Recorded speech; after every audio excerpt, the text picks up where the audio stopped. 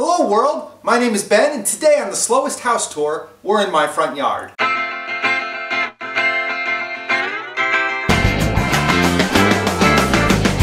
Last year I hired a contractor to replace the 50s concrete sidewalk and slab steps with pavers. At his suggestion we settled on a half-moon style step, but he did a horrible job. So now I get to do it all over! Here's what the steps look like at the start. As you can see, it's 2 steps and they're in a half-moon pattern. When he did it, it's really geometrically not circular. And there's massive gaps in the lower parts of the steps, and this didn't survive the winter. As you can see, that kind of just falls over and is a minor death trap. But so that's what I'm trying to fix. So this is the stone that was delivered. We've got the base stone that's used the lower part of the steps, and then we have the caps. And I have to take this and turn it into the circular steps. Today's the first day of the project, so I'm going to work on stripping out what's here, and then we'll move on to actually restoring and putting in new steps.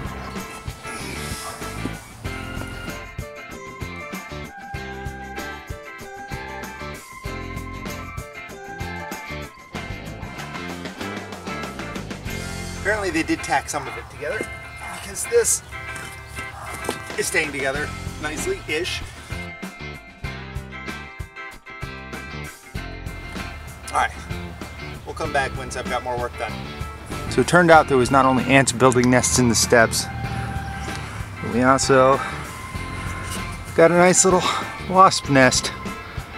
So now I have to get rid of them, so that way I don't get stung while trying to disassemble the rest. And hopefully there isn't going to be another one.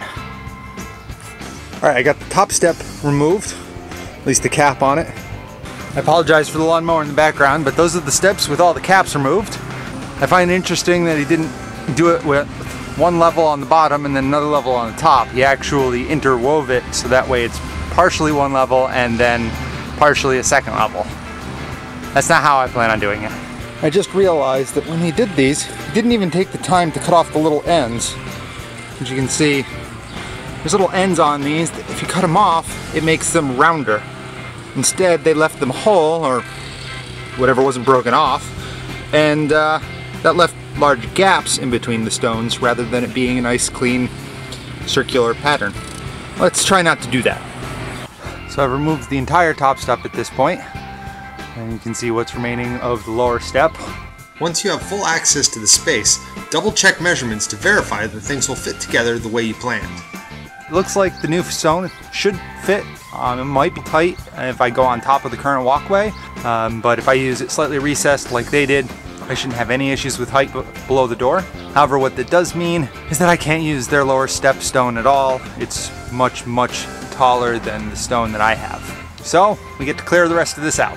I had visitors including this beetle, this centipede, this spider, another beetle, and this freaky red spider of death. So the steps are removed. Now I just have to do a little bit of cleanup.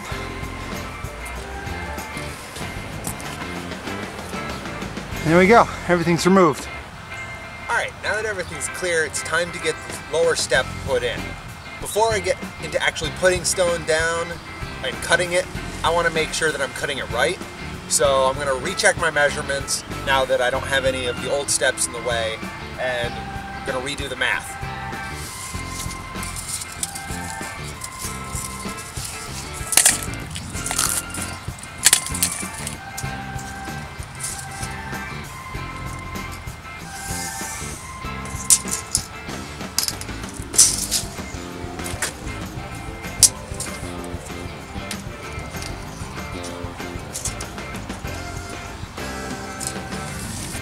When I did my initial measurements, I assumed every brick was going to be the same size. When I went to the brickyard, I found that there was these smaller ones that would make a better circle.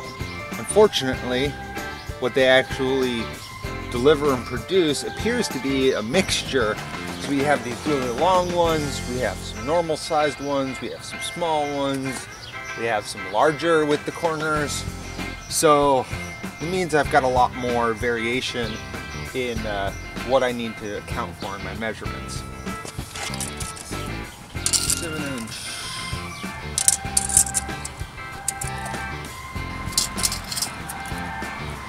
Looks like there's 4 different sizes. 80 inches across. Does not have a nice even radius and it's not actually a circle. So it's 166. I want to preserve my small 1.12 of them, but I only have 10, which gives us 50. Okay. We're not going to be able to do that precisely.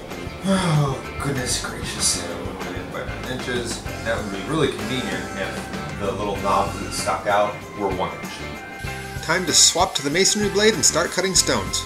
I had some trouble getting started with the first cut on the miter saw, but before long I was set up and sawing away.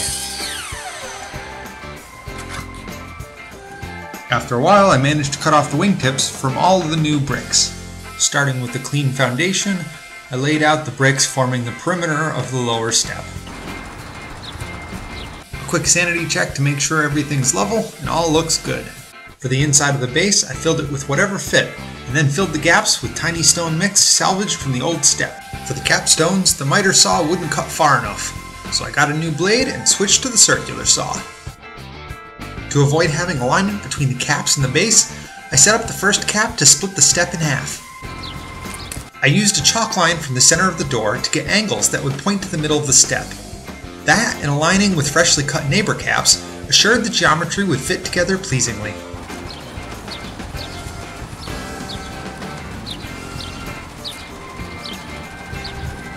After those were laid out, I cleaned up the inside edge.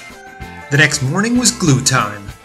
Wash off any dust from the bricks that might interfere with the adhesive, and be sure to use the landscaping glue made for stonework.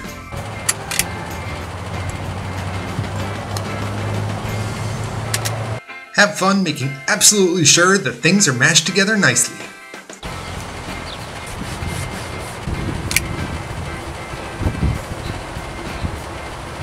You get the idea. This is what it looks like when it's done. I knew more of the bottom step would be visible, even after the top step was added, so I decided to use the biggest scrap pieces I had for a spoked wheel design. Getting low on good stone, it was time to cut the top step to give me an exact count of what stone could be considered spare. I worked out a design I liked that also optimally used the capstone I had left. Paper guides were invaluable for helping me make consistent cuts. Before long, I had enough of the top step done to have a handle on my inventory. With what I had left, it was just a matter of puzzling it together in a way that looked good in areas that were going to be visible. Again, paper guides were invaluable, especially when cutting angles for odd shapes. Alright, so that's all the pieces that are going to be showing on the lower step. So everything else that's back here, that's just going to be filler. I'm just going to put in whatever fits and fill it in with sand. Carefully work the polymer sand into all the cracks. Put pressure on it to open up any air pockets, and fill in with more sand. Clean off as much of the sand as you can without digging into the cracks, and when done, spray lightly with water until the sand is thoroughly saturated. Next, we lay out the bricks we prepped earlier for the base of the top step, and use landscaping adhesive to secure them in place. Fill with scrap bricks and more leftover tiny rocks, dirt, stuff.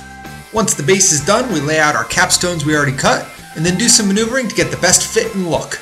The last piece to cut is the center of our half circle. Almost done, we lay out the final coating of sand. Massage it into the cracks, just like before. For cleaning up the sand, I wanted to do a better job than I did on the first step. Internet recommended a leaf blower, but all I had was a blow dryer. I had my best success using a soft bristled paintbrush. More water to get the sand to set. And we're done.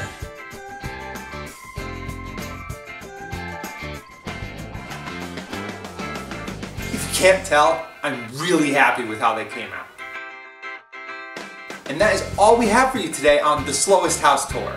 Thank you so much for watching. If you have any questions about what I did, then ask them in the comments below. You can also use that as a great way to leave tips for any other people that might be doing a similar project and watching this video. If you enjoyed this video, click the thumbs up and subscribe to my channel if you haven't already, because there is definitely more content to come on the Slowest House Tour. I hope you have a fantastic day.